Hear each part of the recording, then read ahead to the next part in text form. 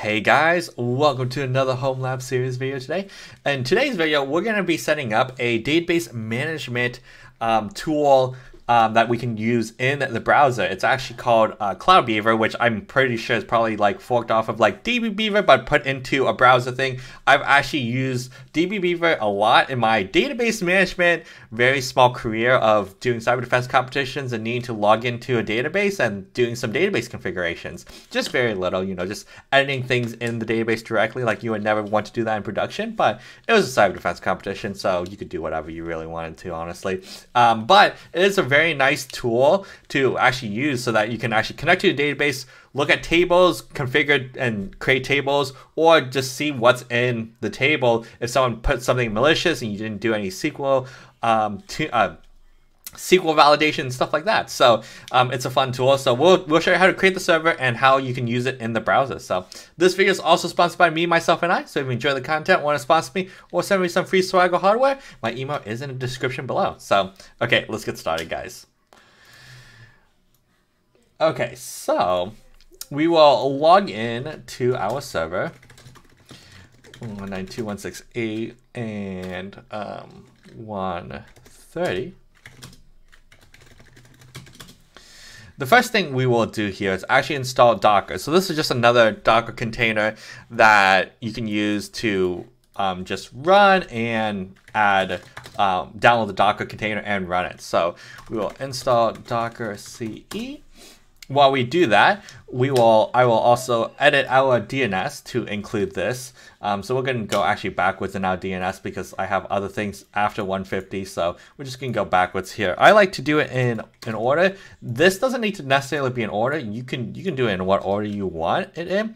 But in this case, I like the IP schemes to be in order because it makes it the most sense when you look at it, honestly.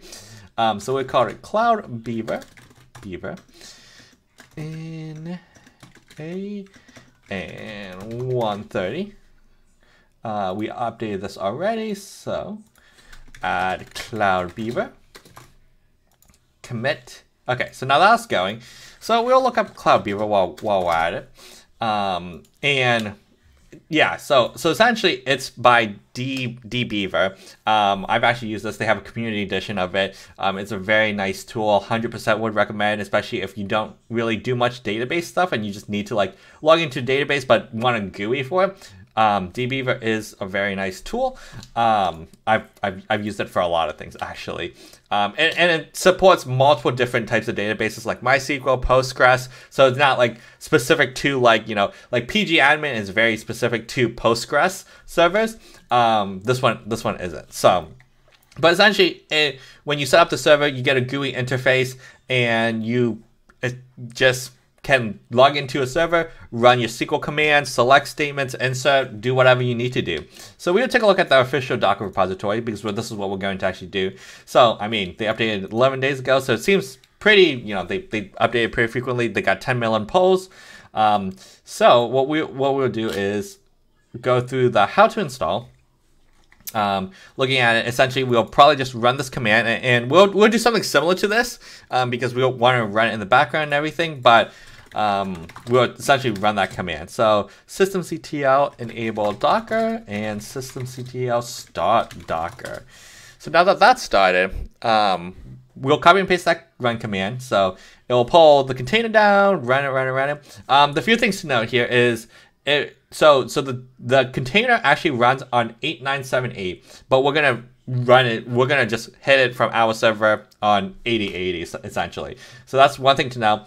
Also, the volume var CloudBeaver workspace will also be, you know, if I go to var CloudBeaver workspace, this is where all the local stuff is. So the configuration, everything that you would need would be in here. So from the Docker container. So what we'll do now is go to http dbeaver, CloudBeaver, sorry, that's what I named it, dragon.local and port 8080.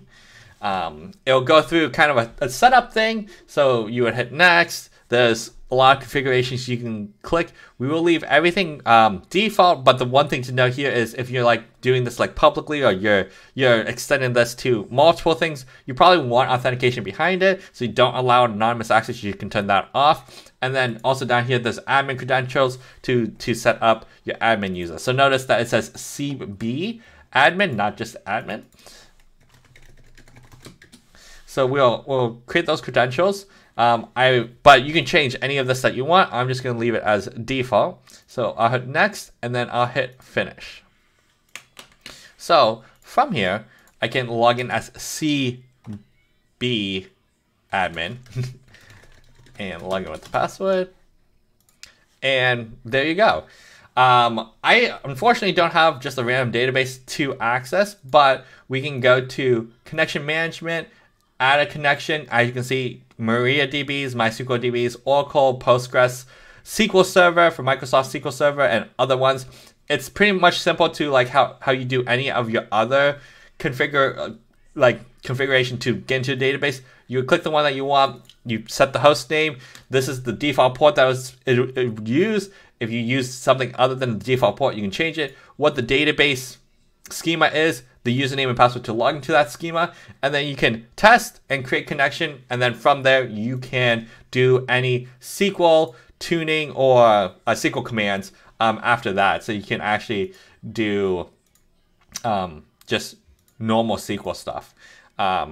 For example, and I can't show you here because whatnot, but if I were to log out and if there was an actual connection, I can actually open like a SQL page and you can write like, select the blank from, some table, right? And you can actually write SQL queries to query against the database that you connect to. So the other fun thing here is, obviously they know this stuff. There is a doc theme mode, guys. There is a doc theme mode. So this is an approved solution because there's a doc theme mode. If there's no doc theme mode, then it's not an approved solution. I'm out, right? No, I'm kidding. So, but you can also use the doc theme. So that's pretty much it. This is what you can set up, connect to your database with this, and do the database things that you need. So if you like the video, please leave a like, comment, and subscribe, and we'll see you guys in the next video. Bye.